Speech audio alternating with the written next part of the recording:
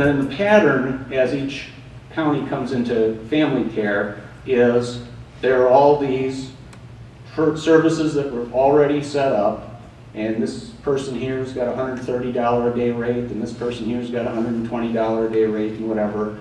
And remember, we asked certain provider organizations to come into areas where they didn't even have operations before, because we said, we've got a whole lot of people with these special needs, and here's a provider that has enough staff, they have a training department, they have supervisors, they have all the things we need to provide a really, really robust programming for somebody. And so when managed care came in, things were fine at first. Those providers just were paid what they were the day before family care started. And then what happened in the early years in each one of the pilot counties and then in each of the other counties is that the providers were asked, can you take this size cut? Can you cut your operations this way or that way? And what happened across most of the state is in the first year or two or three, the providers and the managed care organizations actually worked together. They would talk to guardians, talk to the people living in various residential settings and say, you know, we think you can be served more cheaply with this type of service. Is that okay with you? And that's what happened.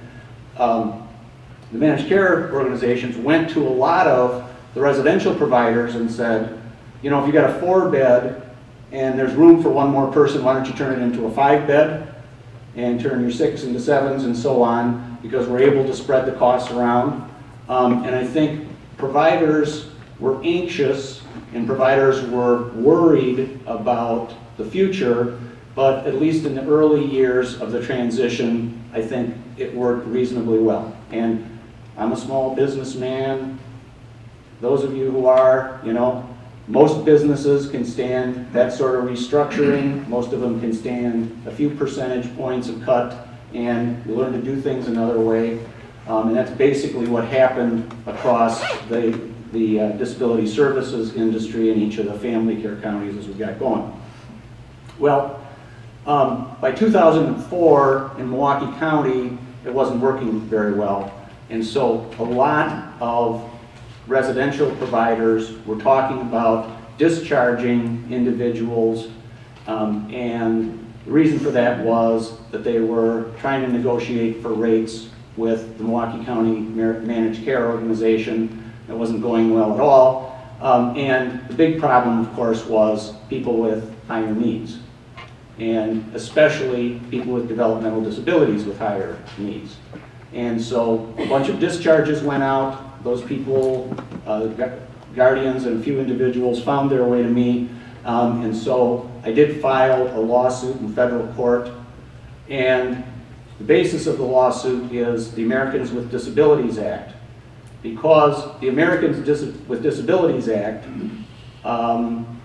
obviously it forbids discrimination. You can't treat somebody with a disability worse than somebody without a disability. That's obvious. But the Americans with Disabilities Act also says that you can't treat different groups or classes of people with disabilities differently in a government program. And so what we were saying is the people with lower needs, and if you remember the one slide, elderly people were generally getting all the services that they needed because the cost of the elderly people did not scare the managed care organization. It was the cost of people with higher needs, and those were people with developmental disabilities.